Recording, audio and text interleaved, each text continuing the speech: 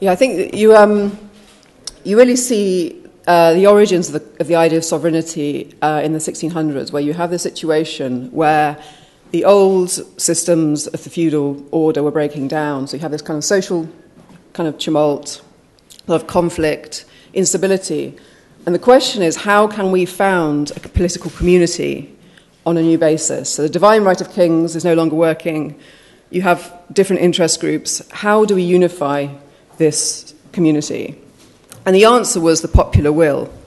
So the whole kind of logic for the society, it's the logic for political power, the logic for the ultimate authority, the person who has the command. Where do they get their power from? They don't get it from Adam, they don't get it from God, they get it from the will of the people, the consent of the people. And that starts out in a relatively tentative way with Hobbes and Baudin, and then becomes more forthright with people like Rousseau and Locke. And they explicitly say, Rousseau says, sovereignty is nothing less than the exercise of the general will. So any power in society has to be derived ultimately from the will of the people. And that's the basis of political authority that was arrived at in the modern era.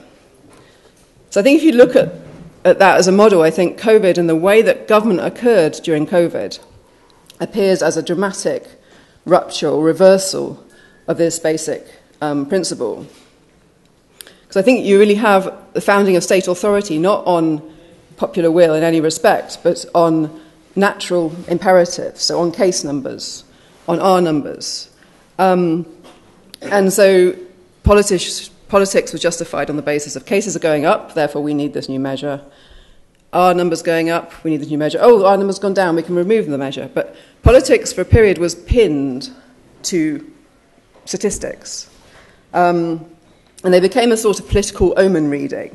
So, the Health Secretary said at one point they were looking at statistics on an hourly basis. You know, I'm not sure what could be revealed within the hour, but there was an omen reading that this was the thing he gazed at in order to come up with a policy, and not the representation of a will.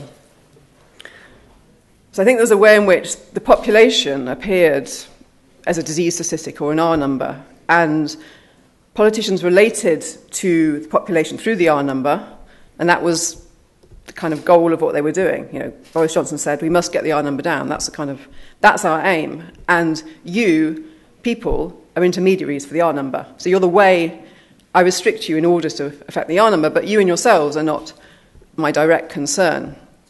So I think the population really disappeared as a willful body and became replaced by this kind of statistical element. I think what's significant, though, is leaders weren't representing their own will either. They weren't saying, this is about me, I'm imposing my authority, I'm a big boss, a big guy. They were saying, oh, I don't want to do this. You know, this isn't, I have no choice. You know, I would rather not have a vaccine passport, I'd rather not lock down, but we have no choice because the cases are rising and we must do this. So there's a kind of way in which it became a question of imperative and not of choice, even of their own choice. And so I think that the thing that happened in lots of places, so France, for example, they created all these benchmarks, and they said, well, when cases get to this number, then masks will be required on ski lifts and vaccine passports on ski lifts. And then they kind of stand back and they wait, and cases go up, and they say, hey, masks required on ski lifts. So it looks as if COVID itself has brought through the new measure, not the politician. So obviously you had a massive growth of executive power. To all intents and purposes, parliaments were disbanded.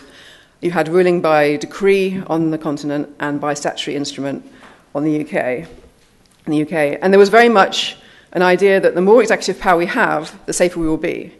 So in Australia, they said the state authorities were looking to have executive power for the health, essentially the health representative. They said, if we don't do this, cases are going to rise. The more executive power you have, the safer you will be, the better the decisions will be made. There was also a fetishism of executive power. But the executive was not a representative of anything except for a sort of pseudo-scientific body. So the new council, I suppose, for the king was the Conseil scientifique in France and SAGE in the UK.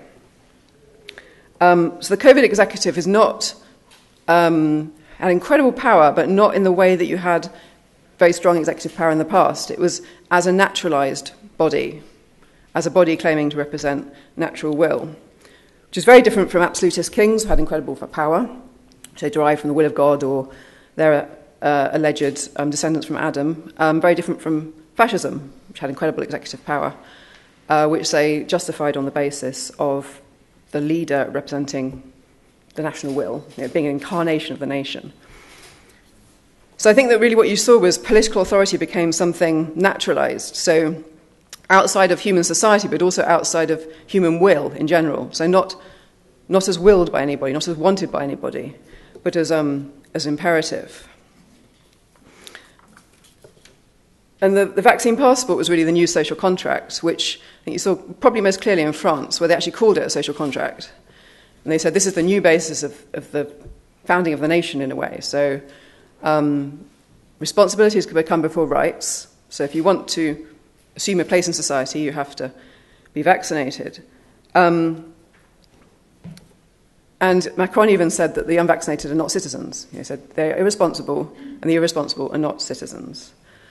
I think it's very significant that the vaccine passport became the social contract, because it's not an oath. With fascism, to join society, you had to take an oath or join a party. You had to join a movement. It was an action or a pledge of allegiance, a pledge of belief. The vaccine passport was basically a bodily act. It was a medical act. So I think it's very fitting that when society becomes justified on a naturalized basis, the basis of you joining it, your social contract, is a medical act. It's a medical procedure. So it's the medical procedure that ties you to other people and to the state in a society where social authority is justified on a kind of naturalized basis. I think you can see that COVID became very much the foundation stone of state authority in terms of the responses to the protests that occurred particularly in France and Canada. So in France you had the Convoi de la Liberté, so people started out from all over France and drove to Paris to protest. And, in many cases there were kind of pensioners and camper vans and that kind of thing. They got to Paris, and Paris was surrounded with a military ring. The streets of Paris were occupied by tanks. Now, I think that at no point was there any attempt to negotiate or dialogue with the protesters. And they were all, middle-aged, very personable ladies, generally, the leaders. But there was no dialogue. Basically, it was a wall. They met an absolute wall. And that's very different to other protests. Most of the protests, the government sends their delegation, they discuss, they negotiate, they meet halfway. With this, it was no, tanks, Same in Canada. At no point did they send a delegation to the truckers. At no point did they negotiate. Protests were cast as being outside the nation. Trudeau said, should we tolerate these people? And the use of the Emergencies Act was something that was an act that was foreseen to protect the territorial integrity of Canada or to protect it from espionage. So the point is, they used an act which was used for foreign invaders that threatened the very integrity of the state of Canada. And that was how it was seen. People saying, we don't think there should be a vaccine passport, were cast as something completely outside the nation and as threatening the territorial integrity of the nation. So I think that really what you see here is that the expression of will, which was what occurred in these protests, was not the basis of sovereignty, as it was in the past, but was a treason. Expression of a will, of saying, we want this, we want that, is a treason when it comes to COVID. Which is why you get these extreme reactions and punishment out of proportion to the offence. So I think if you look at almost all the COVID measures, have a complete disproportion in terms of the punishment and the offence, the harm done. So you had 7 years in prison, I think, for lying about coming back from Portugal, £10,000 fine for serving from the bar. So I think that you had this extreme exaggeration of response because COVID had become the new cornerstone of society, the new justification of state authority. And in this context, any expression of will, of opinion, of dissensus, of interest was a treason and was a threatening to that kind of basis. So the medieval treason law was very much, you can't debate if the king's the king. It's not like, hey, let's discuss. Maybe he is, maybe he isn't. It's not an issue for debate. because the king, being the king, is the cornerstone of the state and society, and it's the thing that integrates, the principle that integrates all the elements and is the basis of order. And so I think that COVID for that period formed the role of that cornerstone. And just like you cannot say, let's discuss if the king is the king, you cannot discuss, let's discuss if we should have vaccine passports. It was the new treason, basically.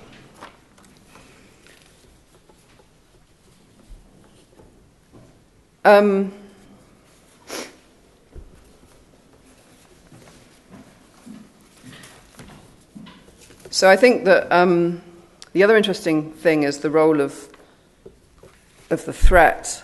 I think the threat, in a way, becomes the actor in political life. So the reasons why you do things, the basis on which a society is organised, the driver cannot come from that society itself. It cannot come from the things we want, the things we will. It comes from outside. And your action is a response to the threat. So it's almost as if the system cannot justify its actions on the basis of its own logic anymore.